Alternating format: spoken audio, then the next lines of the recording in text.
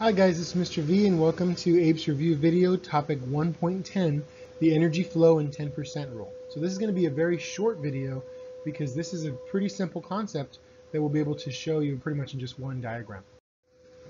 So first things to remember is energy cannot be 100% transferred from one trophic level to the next. So you can't put in 100% and get 100% out. This happens universally, generally because of the laws of thermodynamics, right? So energy cannot be created or destroyed, right? I tell my kids, it's not the Harry Potter world where we can wave a wand and something will just show up, either matter or energy. Instead, we have to have something to begin with, and as energy gets transformed, it ends up moving towards entropy, right? So it ends up getting really disorganized. And because it's disorganized, a lot of the times you see that in biological systems as a byproduct of heat, right?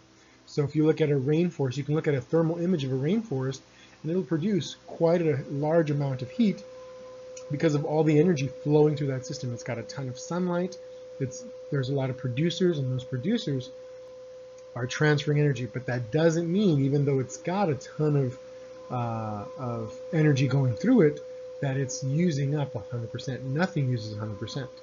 So because of this, every trophic level generally ends up losing 90% of its energy as heat. So you'll see that in the next diagram. And so here it is. When you have producers, they can produce 10,000 kilocalories, right? A kilocalorie, kilo is a unit of the metric system. A calorie is that unit of energy, right?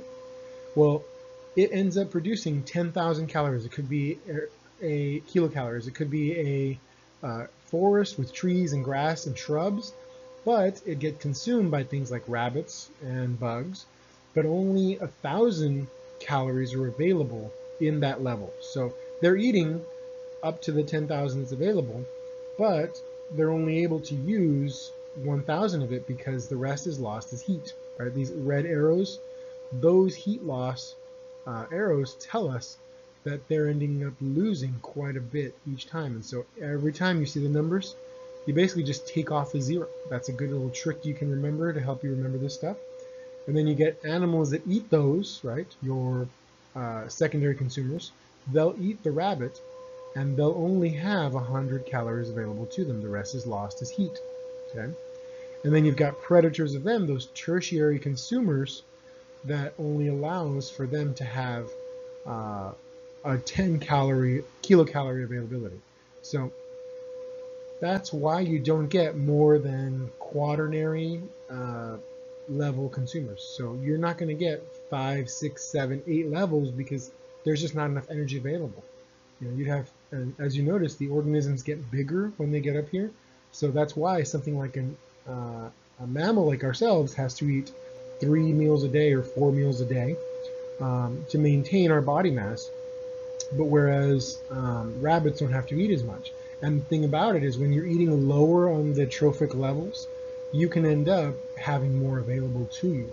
So this rabbit has a lot more kilocalories available that they can eat versus the eagle, which has very little available and has to eat more and more often. So that's kind of the big reason as to why that ends up being limited in levels. You don't see pyramids with 6, 7, 8 levels because there's not enough energy available to them. So that was a short one. Hopefully this will help, and this is a quick resource on the laws of thermodynamics. So hopefully that was helpful, and we'll see you in the next video.